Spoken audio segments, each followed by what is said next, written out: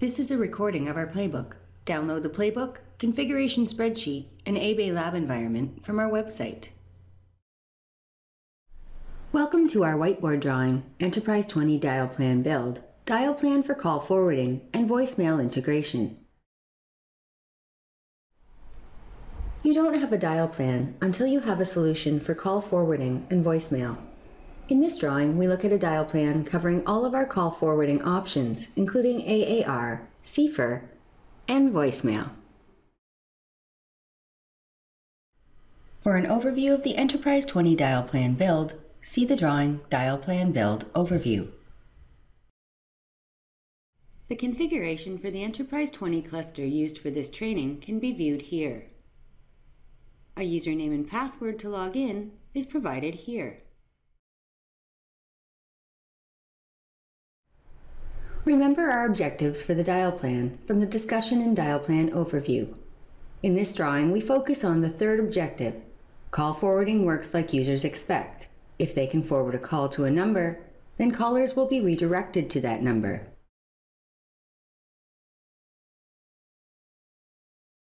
Call forwarding increases the chances that a call will complete by forwarding calls that would otherwise fail to different numbers.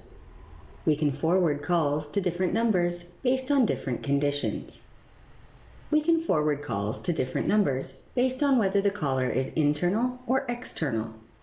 We have options for allowing users to manage their own call forwarding settings, and call forwarding is part of the dial plan. We need to understand call forwarding behavior, and we need to provide forwarding calling search spaces. We can call forward to voicemail. Configuration of forwarding to voicemail is different than other call forwarding. We need to include a voicemail component in our dial plan. We look at the voicemail component of the Enterprise 20 dial plan in this drawing. The CECM is a collaboration product. The whole point is to facilitate collaboration. One way to facilitate collaboration is to maximize the chance of calls being successful. Placing excessive restrictions on a confusing call forwarding scheme is not going to help. If our users can make themselves more reachable with a flexible self-service call forwarding deployment, then we can pat ourselves on the back. Can we implement that? Sure we can. This drawing has 4 parts: call forwarding options, call forwarding implementation, AAR and CFR, and dial plan for voicemail integration and final fixes. There are a variety of options for call forwarding. Call forwarding can be configured for different conditions. Forward all calls, forward busy, forward the call if the line is busy, i.e. the number of calls is equal to or greater than the busy trigger. Forward no answer, forward the call if the line is unanswered after the no answer ring duration. Forward no coverage, forward the call if we sent the caller to a hunt list that failed to answer. Forward unregistered, CFR, forward the call if your phone is unregistered. For example, CIPC is not running, a phone is unplugged, or the remote site has experienced a WAN failure. And forward no bandwidth. Forward the call via the PSTN if there is no bandwidth for an internal call. This is also called Automated Alternate Routing, or AAR.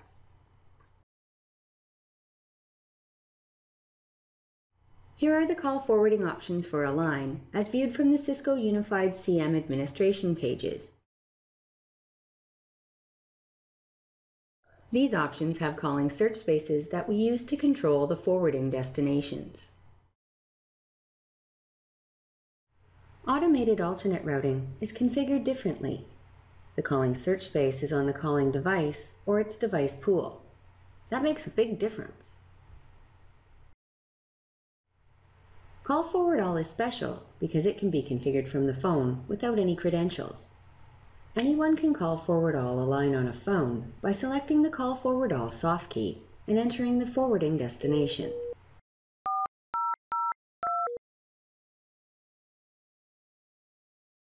You need to be careful about the calling search space used to control this.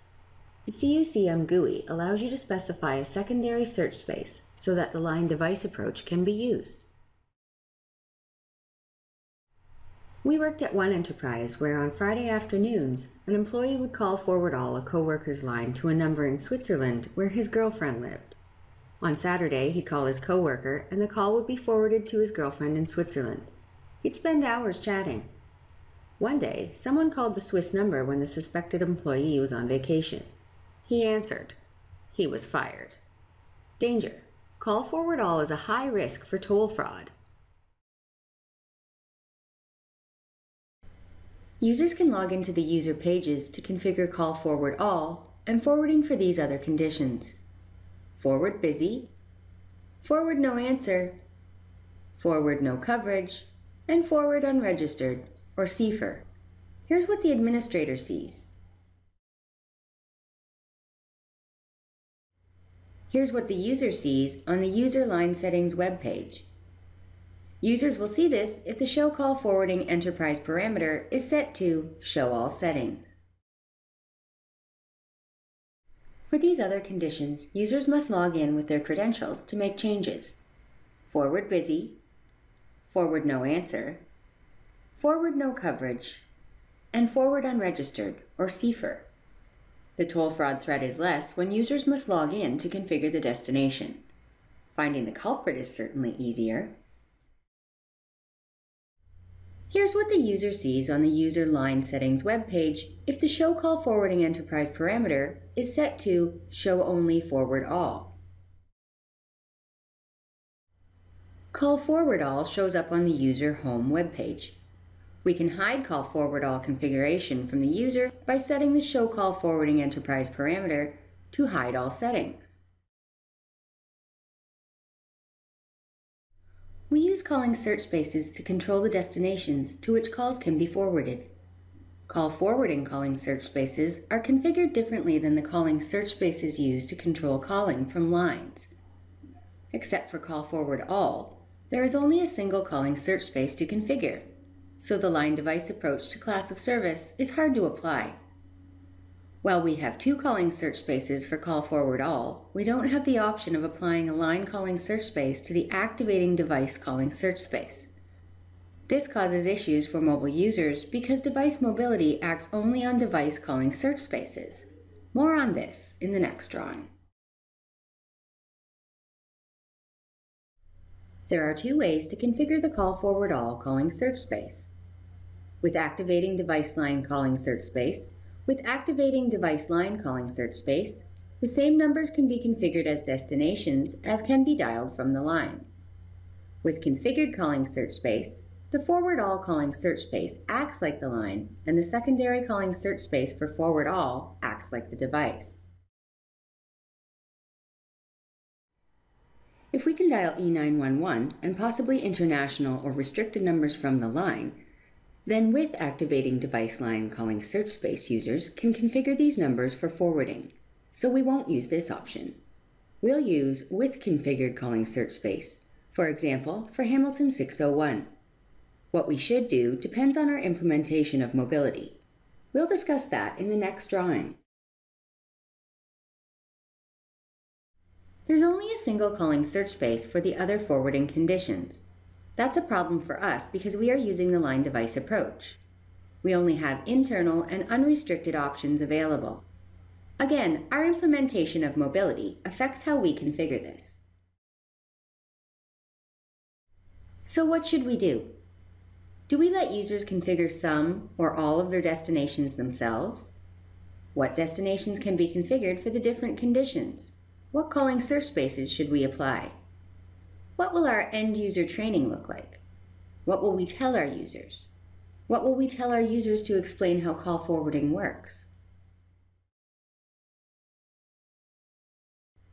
What did the CVDs have to say? Both the telephony using Cisco UCM and unified communications using Cisco BE6000 CVDs offer a similar 10-digit dial plan. The CVD uses a line device model, a base calling search space on the device for E911, and internal calling. A traditional calling search space on the line with local, long distance, and international patterns to supplement the base calling search space. With the CVD line device model, for call forward all, we can supplement the base calling search space with a traditional line calling search space with local, long distance, and international patterns. For other call forwarding calling search spaces, we can either use base, giving us internal and E911 destinations, or one of the traditional calling search spaces with local, long distance, and international patterns. So the calling search spaces for allowed destinations can include either internal or external patterns, but not both. That's crazy talk. This solution doesn't meet Enterprise 20 requirements. We don't want E911 included in the call forwarding calling search spaces, and we want to allow users the option to configure calling search spaces with either internal or local numbers. We also looked at the 10.0 SRND. The SRND provides some guidance.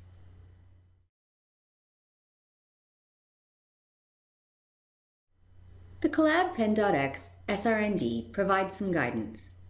Always provision a call forwarding search space. Configure call forward busy and call forward no answer calling search spaces with values that allow them to reach the DNs for the voicemail pilot and voicemail ports, but not external PSTN numbers. Configure both the call forward all and secondary calling search space for call forward all. Many companies choose to restrict forwarded numbers to internal numbers only. Always provision a call forwarding calling search space. Absolutely. We should do this, and we will. The SRND says, configure call forward busy and call forward no answer calling search spaces with values that allow them to reach the DNs for the voicemail pilot and voicemail port, but not external PSTN numbers. The calling search space for voicemail is configured via the voicemail profile, so this makes no sense. Also, the DNs for voicemail ports should not be reachable directly. We'll talk about class of service for voicemail integration later in the drawing. We assume internal numbers are meant to be included, but this doesn't let users forward calls to their cell phones or other local external numbers. You need to understand your requirements. There's a checkbox for forwarding to voicemail. The calling search space drop-down boxes under Call Forward and Call Pickup settings do not control call forwarding to voicemail when this box is checked. The voicemail profile under Directory Number Settings controls access to voicemail.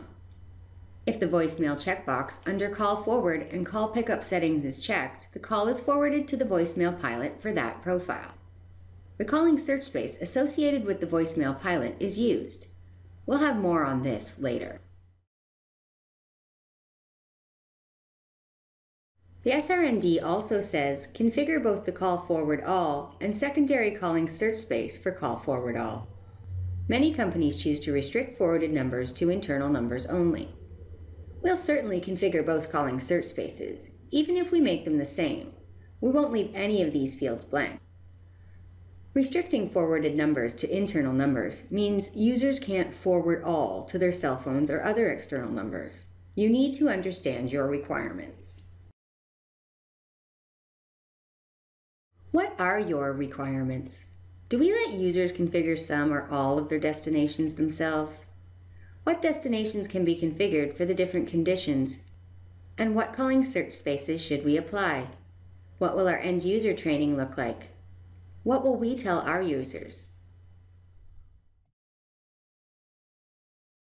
The CUCM is a collaboration product.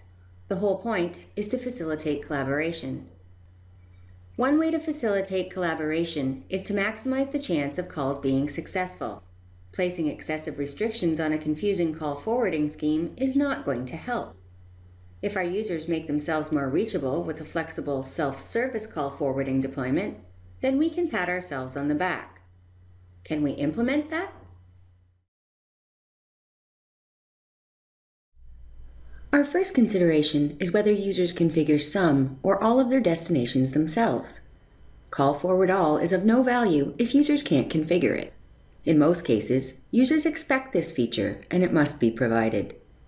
For other call forwarding conditions, we have two choices. We configure these destinations for them. In this case, everyone gets the same configuration, go to voicemail, and the destinations are restricted to internal numbers. This is the simplest solution to deploy by far. Or they configure their settings themselves, but we restrict the destinations using the appropriate calling search spaces.